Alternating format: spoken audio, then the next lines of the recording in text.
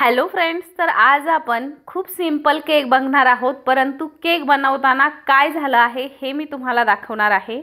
या मिस्टेक्स सगळ्यांकडूनच होतात, परंतु त्यावरती आपण कसं सोल्युशन काढायचे हे तुम्हाला मी ह्या व्हिडिओमधून शिकवणार आहे। तर चला मग केकला सुरुवात करूयात। तर इथे केकसाठी मी अर्धा किलोचा केक स्पॉन्ज घेऊन त्याचे 3 लेयर्स सुद्धा करून घेतलेत आणि आज मी केक बोर्डवरतीच केक करायला घेतलाय। बऱ्याचदा कमेंट येतात की तुम्ही केक बोर्डवरतीच का टर्न टेबलवरतीच करायला घेतलाय, तुम्ही टर्न टेबलवरती केक का करत नाहीत, बोर्डवरतीच का करता। तर या अशा खूप कमेंट्स येतात, म्हणून आज मी घेतला करायला। परंतु माझ्याकडून एक मिस्टेक झाली आणि ती मला तुमच्यासोबत शेअर करावीशी सुद्धा वाटली, म्हणून मी आज पुन्हा एकदा तो केक तुमच्याशी शेअर करते।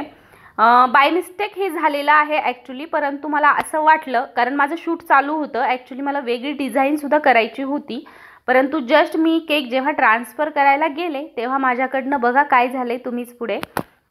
आणि असं झाल्याच्या नंतर तुम्ही काय करू शकता हे सुद्धा मी तुम्हाला व्हिडिओतून दाखवलेलं आहे। या अशा गोष्टी प्रत्येकासोबत घडत असतात, केक करत असाल, बेकिंग करत असाल तर त्यासाठी तुम्हाला हा एक छोटासा माझा समजून सांगण्याचा किंवा एक रिपेअर करण्याचा प्रयत्न सांगितलेला आहे आणि तो तुम्हाला नक्की आवडेल। तर इथे बघा पाइनएप्पल फ्लेवरचा केक आहे, दोन्हीही तीनही स्लाइसेस व्यवस्थित अरेंज करून घ्यायच्यात। तर इथे बघा मी डायरेक्टली टर्न टेबलवरती आज केक बनवलाय आणि हा बनवताना पूर्ण फिनिशिंग झाली आणि जेव्हा ट्रान्सफर करायला गेले तेव्हा काय झालं हे तुम्हीच बघा। कारण की बऱ्याचदा अशा गोष्टी होत असतात आपल्याकडून सुद्धा घरी आणि तेव्हा आपण फार डिस्टर्ब होऊन जातो, काय करावं हे आपल्याला समजत नाही। त्यामुळे आज मी तुम्हाला असं झालं तर काय कराल हे सुद्धा यामधून सांगितलं आहे। तर असे जे केक्स असतात तर हे केक्स जेव्हा आपण बनवतो तर ते बोर्डवरती बनवलेलं केव्हाही चांगलं, कारण की बोर्ड आपल्याला क्लीन करता येतो, परंतु जर का असे काही ॲक्सिडेंट्स झाले तर हे जर का रिपेअर व्यवस्थित केले तर होतं, नाही तर मग सगळाच प्रॉब्लेम होऊन जातो। तरी आज बघा पुन्हा एकदा माझ्या व्हॉइसमध्ये तुम्हाला व्हिडिओ आणि माझ्याच व्हॉइसमध्ये येत राहतील, परंतु काही गोंधळ होता किंवा काहीतरी घरात सुद्धा काही कारणं असतील म्हणून ॲक्च्युली काहीही नाही, गडबड सगळी दिवाळीची चालू आहे। तर इथे बघा असं झालं, माझं केक डायरेक्टली तो उभा झाला आणि पुन्हा एकदा मी तो बोर्डवरतून ट्रान्सफर केला टर्न टेबलवरती। तो डायरेक्टली जेव्हा मी उचलायला गेले, मी घेतलाही अलगदच होता, परंतु तो कसा झाला माहीत नाही आणि मग नंतर नेक्स्ट टाइम मी अगदी अलगदपणे घेतला।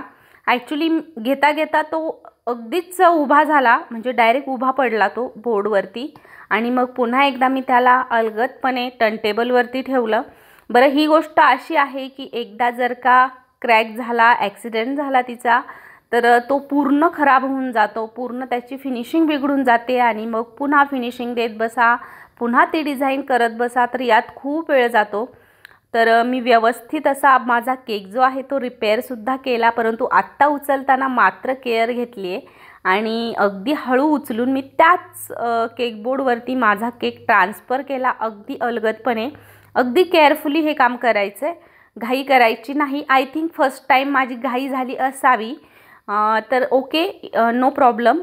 तर इथे मी घेतलेला आहे एक सोकिंग ब्रश आणि तो पाण्यात बुडवून त्यानेच मी डिझाईन केली आहे। ॲक्च्युली हा मला खूप वेगळा केक करायचा होता, परंतु तो जेव्हा खाली पडला तेव्हा माझा पूर्ण आपण एक म्हणतो मूड गेला।